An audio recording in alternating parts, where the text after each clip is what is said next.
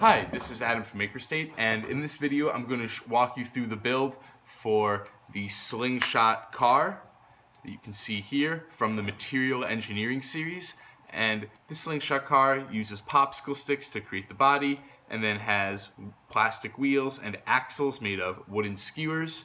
And then we use a slingshot that uses a rubber band and a popsicle stick hooked onto a paper clip to actually launch and move the car. Okay?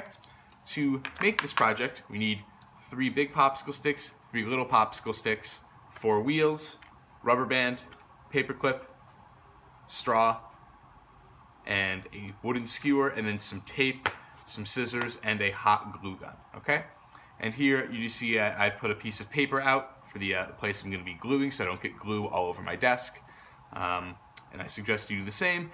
If you get glue on something that you don't want to get glue on, you can use some isopropyl alcohol to get it off, but obviously we want to avoid that if possible. So the first thing I'm going to do is lay out my 3 big popsicle sticks here like this, and take 2 of my smaller ones and lay them across the top and bottom like so.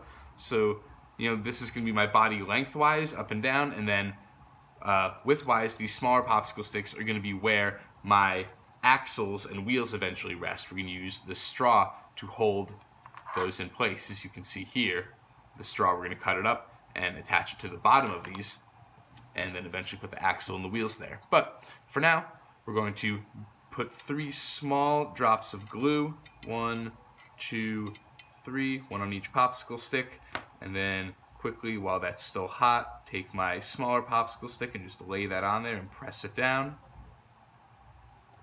And I'm going to do that for each side, up here, 1, 2, 3, and I'm taking care just to lay this as evenly as possible.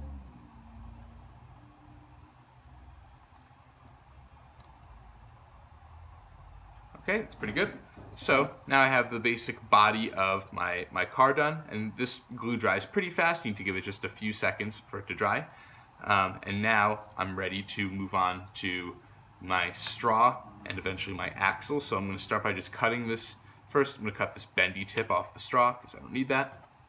And now I'm going to cut the remaining piece of the straw in half, like so. And then with a small drop of glue in the center of each side, I'm going to place the piece of straw onto these small popsicle sticks. So 1 there, and 1 there. Great. Now I need to work with my wooden skewer here and make this a little bit smaller so that I can make 2 axles from it, and each axle will be just a little bit longer than this popsicle stick. So I'm going to cut this in half, and the way I like to cut this in half, it's very hard to cut it in half just with the scissors if you try to go through it. So what I like to do is squeeze the scissors with the wooden skewer inside and just try to kind of rotate it and break it down a little bit, and don't have to cut through it all the way, because after I do this with the scissors, just shave it down for a moment. Oh, that actually broke. But what I was going to suggest is once you shave it down a little bit, you can twist it and it will break. Let's see if I have another one around here that I can just demonstrate with quickly.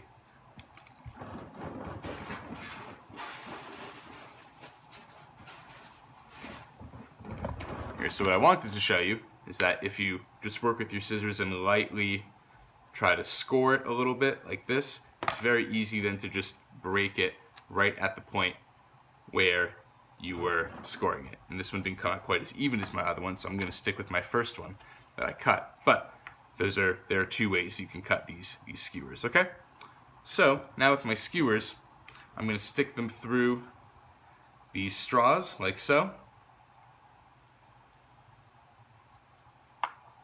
And place my wheels on either side of each skewer, and these should slide on pretty easily. 1, 2, I'll try to space these evenly.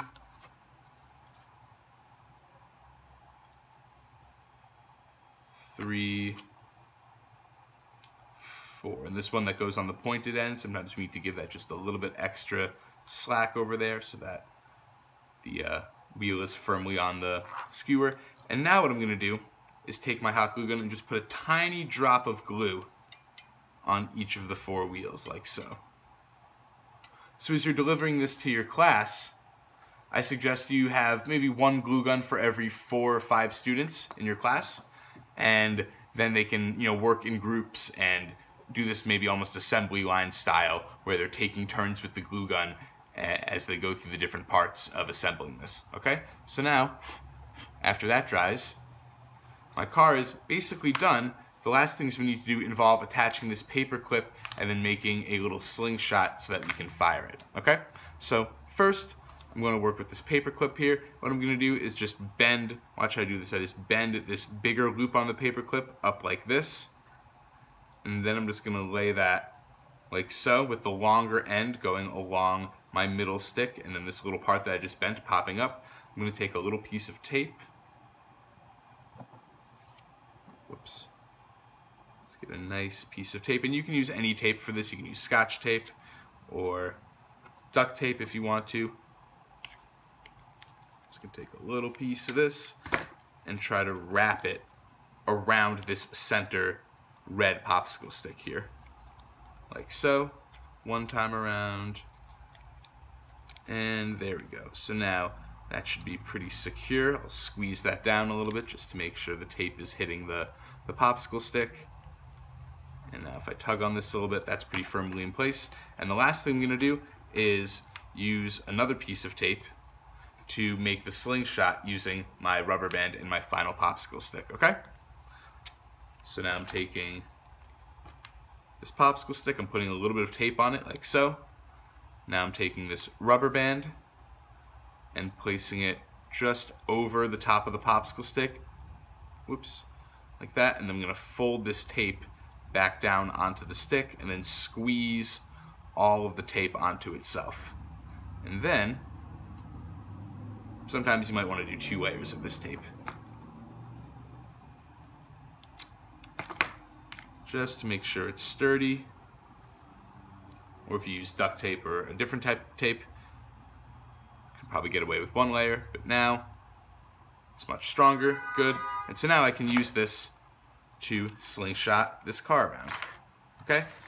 And if I really launch this, you're not going to see it move, but now you get the idea of how to build this car, and after playing with it, you might have some ideas about how to rework this car or add to it or change, different dimensions of it to make it move better. And I definitely encourage you and your students to try to do that as you build this, after some play testing, when you decide it's time to move into the improve phase. Okay?